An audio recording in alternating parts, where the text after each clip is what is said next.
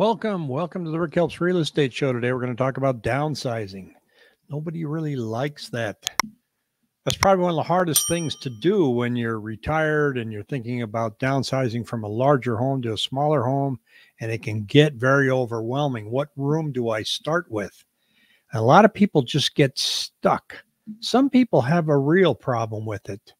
I know people that have inherited their parents' house and haven't touched anything based on pure emotion. And that's a rut that you don't want to get into. And you should talk to people about that.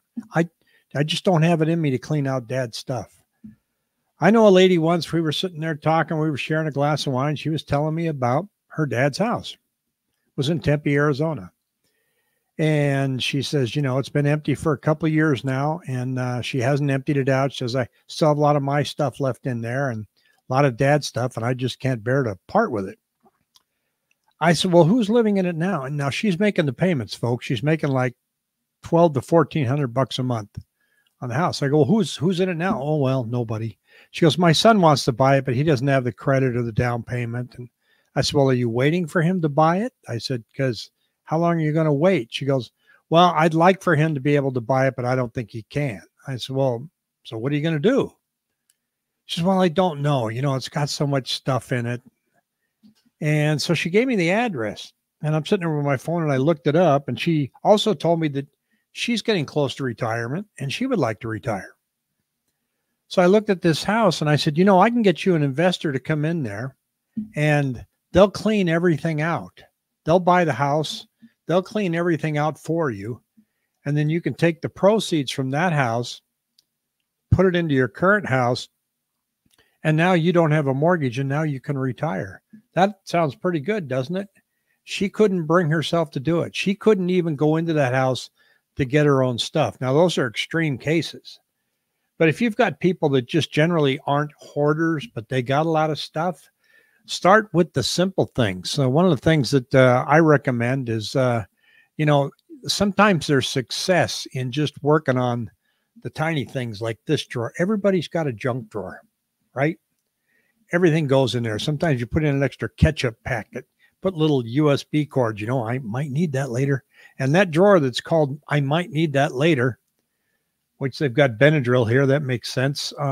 It tends to build up over time and there's just no getting rid of it, it seems. And so you kind of want to take a second look at it and go, well, let me take that drawer out and let me just spill this all out onto the dining room table.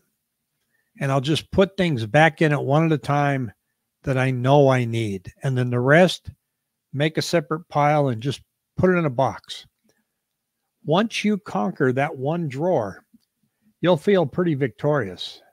Now what you can do is go to another drawer, another cabinet in your house and go, okay, what's in this one?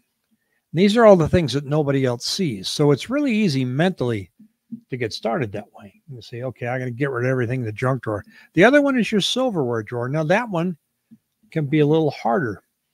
A fun little thing to do is if you have grandkids, especially if they're like over 5 years old, pull out that silverware and put it on a table and say, okay, you have a family of, how many people do you usually have over for dinner? 6, 10. So you can tell the 5-year-old, I need 10 of each one of these things and put them in this little organizer here. And they'll sit there and they'll go, they love that at that age. Okay, 1, 2, 3, 4, 5, 6, 7, 8, 9, 10. There's the knives, 10 forks, 10 spoons. Grandma, what do I do with this? And let them have fun with that. Then you can move to your pots and pans. So you see what I'm doing? I'm just working my way around through the kitchen slowly. Trust me when I tell you, you have way more glasses than you need. How many coffee cups do you have? What are the odds of you having 25 people over for coffee at one time? But I bet you've got a lot of collectible coffee cups. This one's from Niagara Falls. This one, give those away if you can. Take them to Goodwill. Go through that cupboard. And then as you go through each kitchen cupboard, you will find that there's a lot of things that you just no longer need, and you've got more than enough to downsize. So when you go to a smaller house and you don't have as many cabinets, no problem. In that stuff goes. The pantry The pantry can be pretty daunting. You've probably got some appliances in there that no longer work. You probably have a coffee maker you haven't touched in 10 years. But because you already conquered the junk drawer and because you sorted your silverware, that becomes easier. Don't even think about going into the garage yet.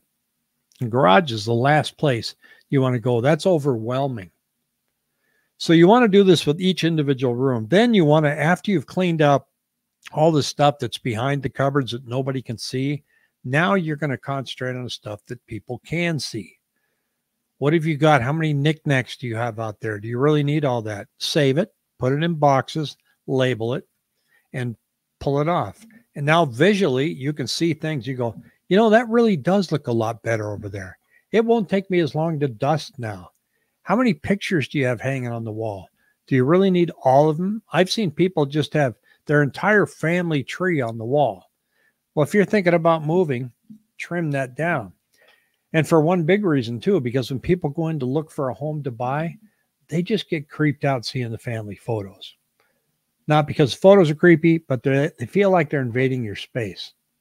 There are statistics out there that show that people leave the home sooner when there's family photos hanging up than if there isn't. So take them all down if you're going to list your house. If you're not going to list your house and you're just doing some planning, then take out as many as you can and leave up as many memories as you'd like. And of course, don't throw them out, but put them somewhere in a box that's padded and clearly labeled that you will eventually move to your garage.